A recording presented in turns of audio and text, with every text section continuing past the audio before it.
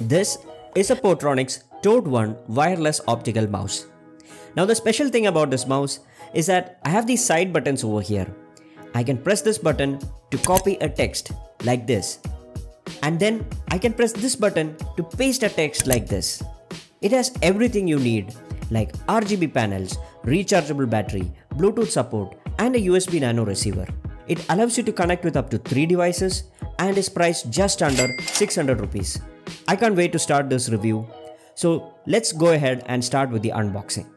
This is the box of the Toad One 4-in-1 wireless optical mouse. As you can see, this optical mouse comes with a nano USB receiver with 2.4 GHz technology, RGB lights, connects with 2 Bluetooth devices and uses a rechargeable battery. Here are the contents of the box.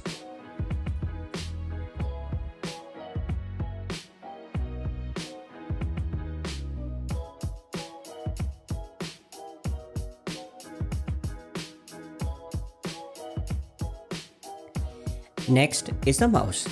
This is a premium feeling mouse with a large size and glossy finish. It allows you to comfortably rest your hand while using it. Let's start by weighing the mouse. As you can see, it weighs about 82 grams. On the top, you will find the left and right click buttons, a scroll wheel, an adjustable DPI button, the RGB lighting, and forward and backward navigation buttons on the side. It has a charging port that allows you to use the mouse while it's charging via a USB cable connected to your laptop. On the bottom, there is an on and off switch. There is also a switch that lets you toggle between using the nano USB receiver and a Bluetooth. To use the nano receiver, simply plug it into a USB port on your device. And when done, you can store it neatly in the slot provided in the mouse. Next, let's install it with a laptop. Take out the USB receiver from the slot of the mouse using your index finger. Then, connect it to your laptop's USB port. Next, go to the mouse and turn the switch to the on position. You will see a blue light indicating the mouse is in the Bluetooth mode. To connect the mouse to the nano USB receiver, press the switch twice. You will see the green light showing that it's now connected to your USB receiver. Now as I move the mouse, you can see the cursor moving simultaneously. Let's go to an Amazon page to test it out further. First, let's scroll down. I can smoothly scroll up and down the page using the mouse scroll wheel. I can adjust the DPI sensitivity with this button. When I press the DPI button once, the cursor moves fast. When I press it again, the movement is now slower. Other than this cursor movement, there is no visual indicator of the current DPI level. Next is a forward and backward side buttons. Let's see how to use that. So here I am on the Portronics product page. So let me click on this HP mouse listing on Amazon. Now when I click the forward button, nothing happens. But when I click the back button, it takes me back to the previous Portronics mouse page which I was on. Again, when I click the forward button, it goes forward to the HP page. You can even customize the actions of the side buttons, which I will show you in a bit. Right now, I have removed the USB nano receiver from my laptop. As I move the mouse, you can see the cursor is no longer moving on the screen. Let me use the trackpad for now. On my laptop, I will go to the Bluetooth settings and here you can see no devices are currently available. To get the mouse in the Bluetooth mode, I will turn it over and press the switch again. It immediately connects as the Toad One Bluetooth device indicated by the blue light. Now let me go back to my laptop's Bluetooth settings and click refresh. You will now see Toad One listed as a nearby device. Let's click connect. It's now saying that the Toad One mouse is connected and even it shows the battery percentage. Alright, so now let's test it out. So let me move the mouse around and there you go. The cursor is moving seamlessly. So that's how you connect your mouse with your laptop using Bluetooth. To connect your mouse with a second device like a tablet, press the switch to get in the Toad One Plus mode. Now, on your tablet, go to the Bluetooth settings. You should see the Toad One Plus page listed as an available device. Simply select it and click Pair to connect. Once paired, it will show as connected on your tablet. Now let me grab the mouse and move it around. You can see that the cursor is moving really smoothly. Now if I click on a YouTube icon, for example, I can play a video like this.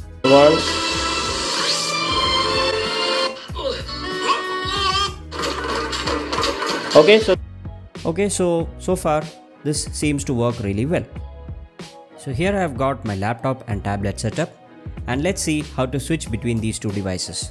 Right now, as you can see, the mouse is connected to my laptop. To switch over to my tablet, I'm just going to press the button on the bottom of the mouse, and then I'm going to select Toad One Plus mode. Now the mouse cursor is moving inside the tablet screen instead of the laptop. And just like that, you can switch between multiple devices using this mouse. So here are some of the key highlights of this mouse. Now the default function of the side key is to go forward and backward between web pages. To customize its actions, you need a software like Steermouse for Mac or Xmouse for Windows. So here I am on the Steermouse page. Let me download the latest version of the software. So I have installed the software. I will link a separate video on how to install the software here. Now let me open Steermouse from my system. Now as you can see, Steermouse has automatically recognized my device. You will also see that the button 4, which is the bottom button, is mapped to going back, while the button 5, which is the top button, is for going forward. To change it to something like Command C and Command V, let's click on button 4 and select keyboard shortcut and change it to Command V. Same way, go to button 5 and select the keyboard shortcut to Command C. So this is done and we are good to go. Now let's test it out. Let us go to a page we want to copy. So I have copied the text using button 5, and then let me go to another page and paste it using button 4. And as you can see, this has worked as expected. Wow, I am really glad that this worked. So just like that, you can change the buttons to do something like a 3-finger swipe or switch between tabs. So let's talk about the size of this mouse. To give you a better idea, let me compare the Toad One with a standard mouse like Dell. As you can see, Toad One is quite bigger. So this could be an advantage if you have really large hands.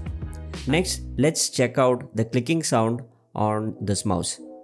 I'll start with the Dell mouse, and here is how the sound looks. As you heard, the clicks on the Dell mouse are fairly standard. Now here is how the Portronics Toad One sounds. The sound is not very quiet, but it's not too loud either. When the mouse is on, you can see all this RGB lighting here.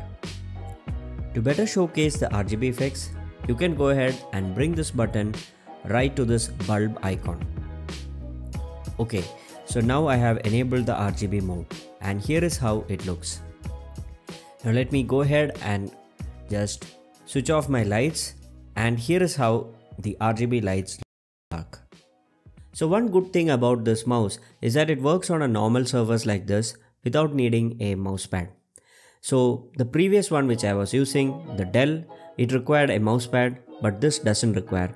So that's really a very convenient factor for this mouse. The charging cable that we get from the package is very small, as you can see in the screen. But don't worry, you can use any C-type phone charger instead.